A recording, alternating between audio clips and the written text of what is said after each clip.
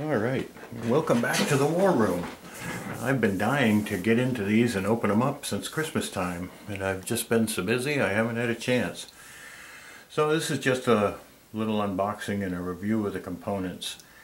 And I don't know which one to start with, I'm so excited.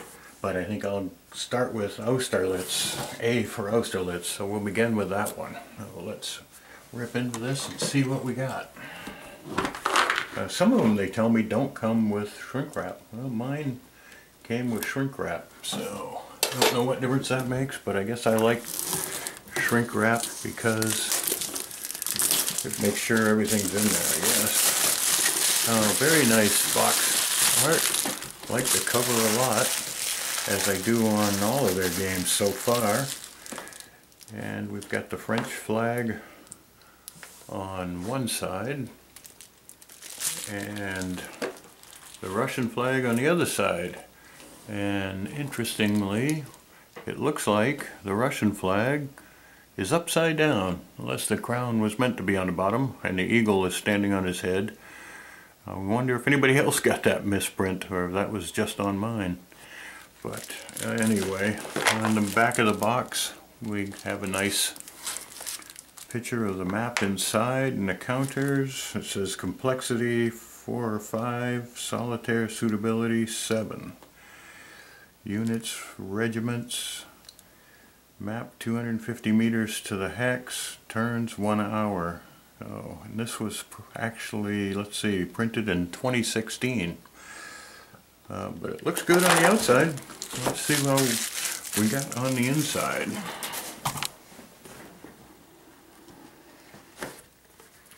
I think that's funny, they got the Russian flag upside down. I wonder if anybody else noticed. Put that to one side. And so we've got the rules book, which is nice glossy paper, full color, just like, looks like this is the standard rule book, same as in Quatre Bras. When was this? Yeah, 2016 version. The Quatre Bras version, I believe, is a little bit newer, but it looks roughly the same. And then we have the Rising Eagles battle book. Again, a lot of nice artwork on their stuff. And just a quick look through all of the, oh, nice map. I love maps of the, looks like an original battle map.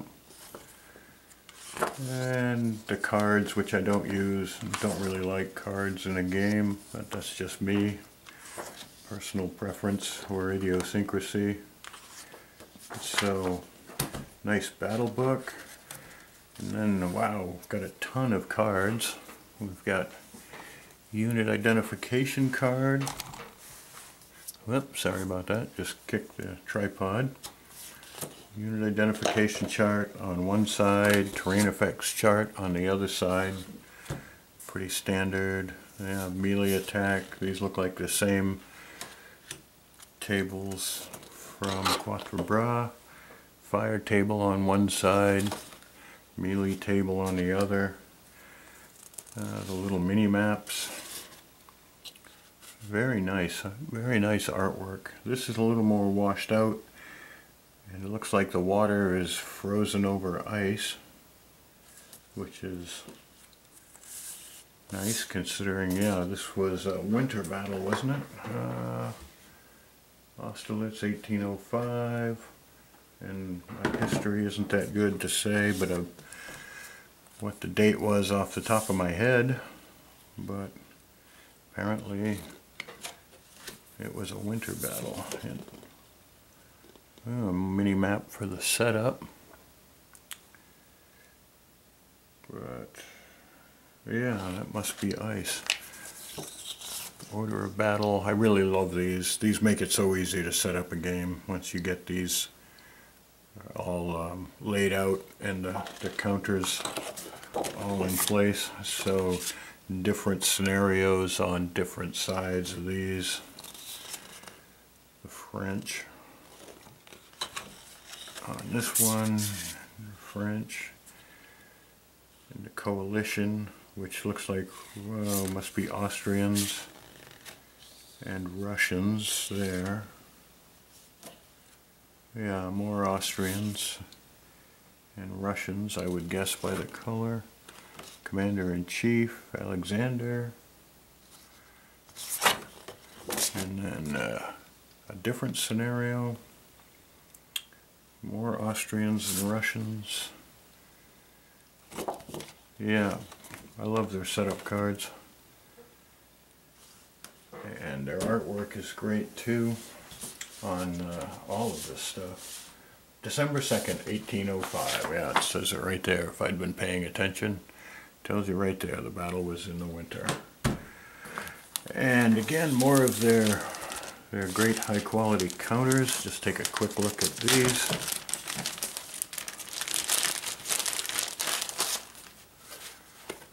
Let's see what we got here. Oh, they punch out nice and easy. I like that feature too. They're easy and quick to punch out. And I like the fact that they're rounded, except it denies me the thrill of clipping all the corners. And it does leave a little tab on the sides, which I talked about earlier, although I cut it out, I trim them out with an X-Acto knife, and that makes it a little less noticeable. But I wish if they were going to cut them out rounded like this, which I think is great, by the way, I wish they would punch them out all the way through so that those little furry tabs aren't left on the side. But very nice 4 sheets of counters, beautifully printed, nicely centered.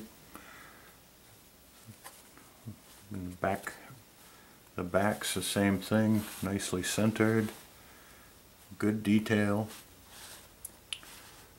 Excellent counters, and then of course the most important part, the map, which, yeah, is kind of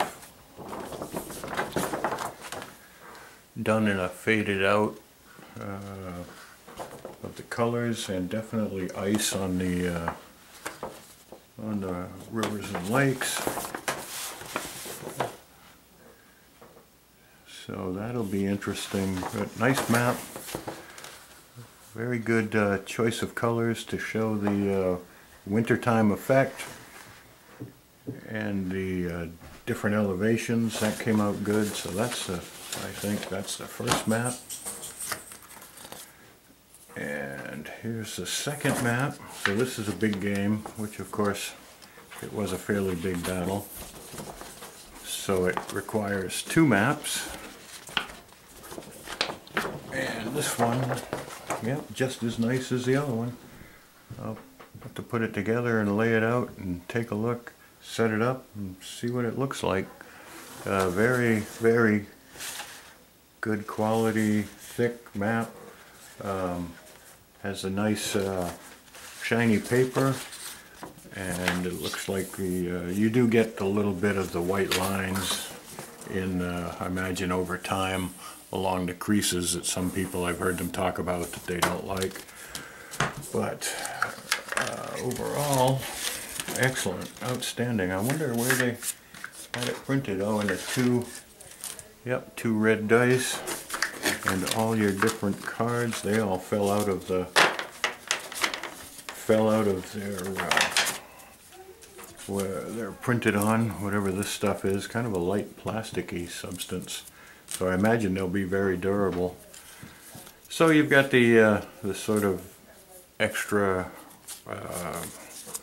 features. What are they? Yeah, the last push, time to reload, friendly fire, and various things that, you know, if you want to, you can throw them in there. Rally, barrage, make different things happen.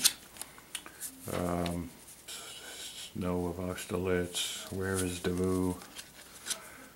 Napoleon's plan. So a bunch of different things. I don't know, maybe someday I'll break down and try them just out of curiosity to see how it plays in the game. But that's about it for this one.